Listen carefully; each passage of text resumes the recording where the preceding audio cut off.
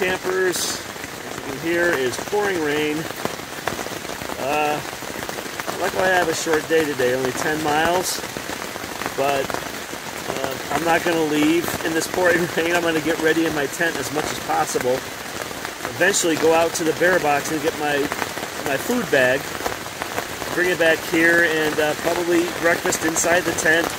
Just organize things, sort things, pack them, make sure everything's nice and dry.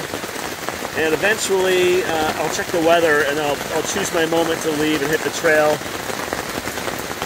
Not going to be video today. I'm trying to conserve my battery. I have battery issues right now until I get to town on Monday. And today's only Thursday, so just an introductory video to say good morning and then maybe a good night video. All right. Sorry, it's the situation I'm in right now. I got a little bit of a battery issue with my phone and my battery pack. So just a quick video as I head off on the trail. As you can see, the trail's wet. It rained most of the night. It has stopped now. The sun keeps trying to peek out. I'm down to 47% battery power. It's only Thursday. My phone's going to last me until Monday. So no video today.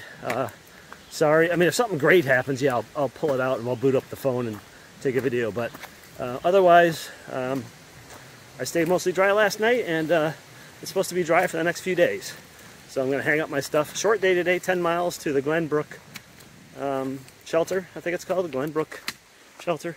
10 miles, a couple of really big uphills though, so I'll be tired when I get there. But hopefully I'll get there between 4 and 5, be able to hang up some of my stuff to dry for a few hours before bed. So that's it from the trail.